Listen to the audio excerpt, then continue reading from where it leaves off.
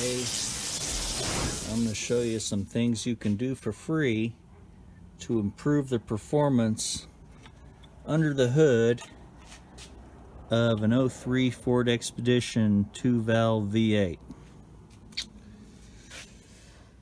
I've already done the exhaust, so the next step is get the intake to breathe better, and I will show you a technique that you can do it for free.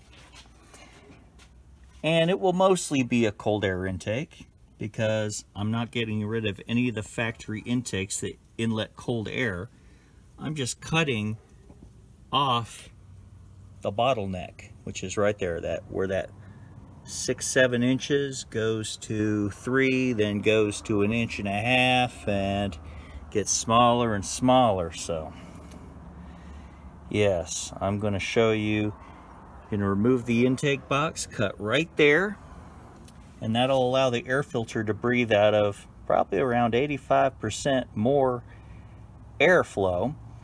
So by getting rid of bottlenecks that restrict flow, in turn you're gaining very little bits of performance, especially at wide open throttle. When you have the throttle plate completely open, the less resistance on the air intake assembly, the more cool performance flowing air will go in there. So the other thing I was going to do is remove this heat shield, which keeps a lot of heat on the engine, as well as this engine cover here.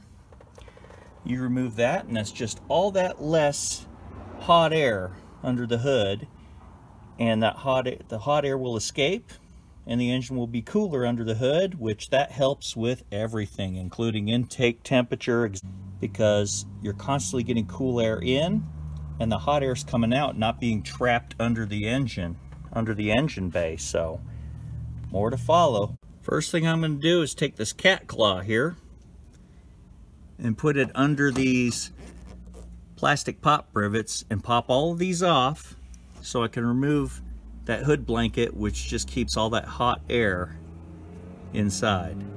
More to follow. There we go. There's the heat blanket removed. Popped all those rivets, and now all the hot air can escape from the top. Because heat rises, it can escape out the direction of the window, and even help as a defroster in the wintertime, because the underhood heat temperatures will be blown towards the windshield. So that's an extra beneficiary, as well as keeping the underhood temperatures cooler. More to follow. Next order of business is removing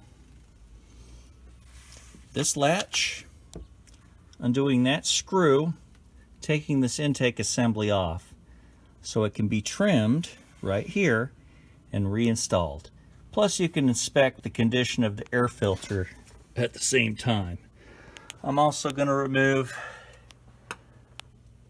those 2 bolts, take off that center cover, which is doing no good, and more to follow. Well, look at this air cleaner. I just removed it. Remove that intake part right there, which holds the MAF sensor right down there. There's the intake leading to the intake manifold. Doing my best to hold this thing steady, but my damn wrists, they just don't hold anything steady. This little intake filter looks like a little jet engine, doesn't it? The tail of a jet engine. So for now, I'm just going to blow it out, put it back in, even though it's dirty. I just want to show you how to do a free intake mod on these 5.4 Ford Expeditions with this style of filter. It's just as easy as removing all this, taking all this off and cutting it right at that line, and it's going to breathe out the whole air filter instead of just this small area down here, which is like 1.5 inches that it breaks down to. So granted, you're only getting as much air as your throttle plate. However, when your throttle plate cracks open, resistance is resistance. So the more negative resistance on the air, meaning the air has forces not allowing it to draw in as much every time the piston goes down on the downstroke, it draws air. The least restriction in the intake makes it draw that much more air, even if you have a throttle plate. Because the more you open that throttle plate, the more air you're going to get, and the less restriction on the intake is more air. It's not a lot of power, not like forced induction, like supercharging and turbocharging, but it is a significant amount of low-end torque and power gain, because it's just minute little bits less air restriction on your intake system. And putting a performance muffler on your exhaust, which gives you less back pressure and resistance for the engine pushing the exhaust out the engine. So the easier it is for the engine doesn't have to work as hard to suck or work as hard to blow.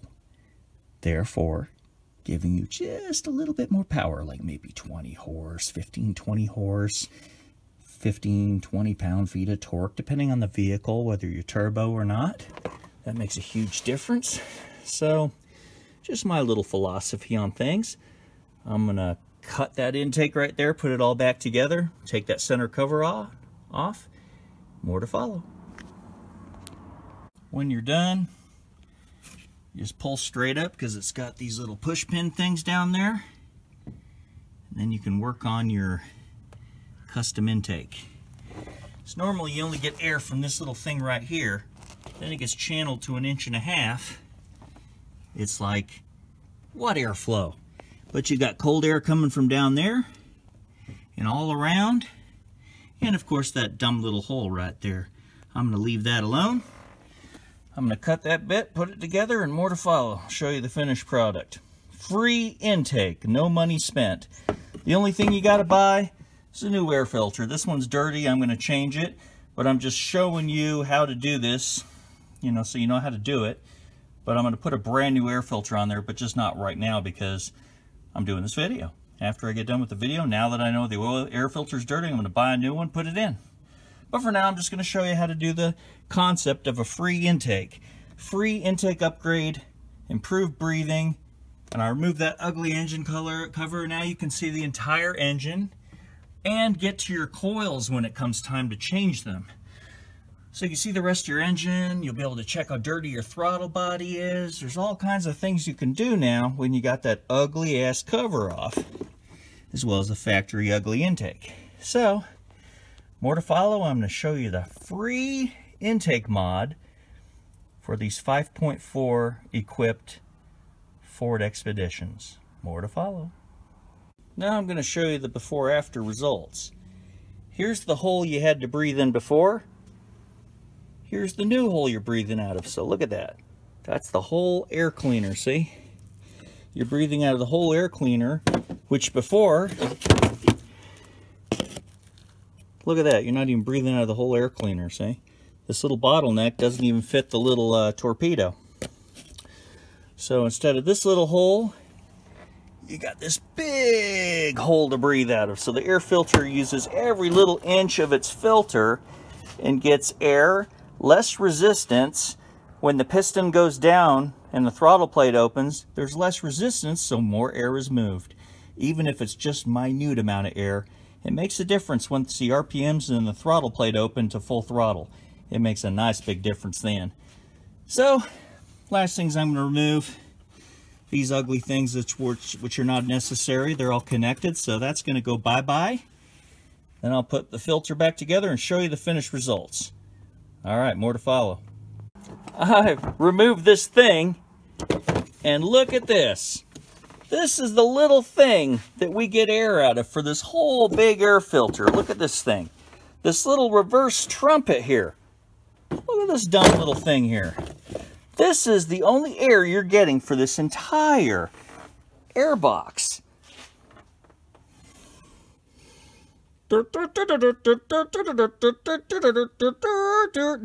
Give your intake a wake-up call. That's all you're breathing out of. Well, I still got the vent there so you can get all the air, but instead of breathing out of this tiny little, barely 1.5-inch hole, you're breathing out of almost 8.5 inches of circumference, which is the whole air filter, instead of this little reverse trumpet. That's all you're breathing out of. This hungry V8 air, this hungry V8 engine needs air. Give me air, says the air filter. And look at that tiny little reverse trumpet. Well, I just had to show you that because I finally pulled out the smallest bottleneck of the intake. Just like the factory muffler on the exhaust, that 40-pound muffler is the bottleneck of the exhaust. The intake bottleneck is here. The exhaust is that 40-pound boat anchor of a muffler. Once you remove the bottlenecks, everything else is good. The tubing's fine. Everything's fine. Just remove the bottlenecks. And that's the secret to getting free performance that costs no money. So here's the finished product. As you can see, that turbine little air cleaner looking thing. Look at all the air it's getting now. Whereas before, it was only getting air out of this little reverse trumpet. And the cold air comes in from here, goes straight over to here. Plus underhood air comes through as well and kind of gives it a lot more airflow than 1.5 inches. So you're getting all this inflow now, and it was absolutely free. You don't have to pay any money for this. Free budget intake mod. Of course, I recommend getting a brand new filter, which I'm going to do right after this video. I figure I'd let you hear the sound difference. Before you couldn't hear any intake at all.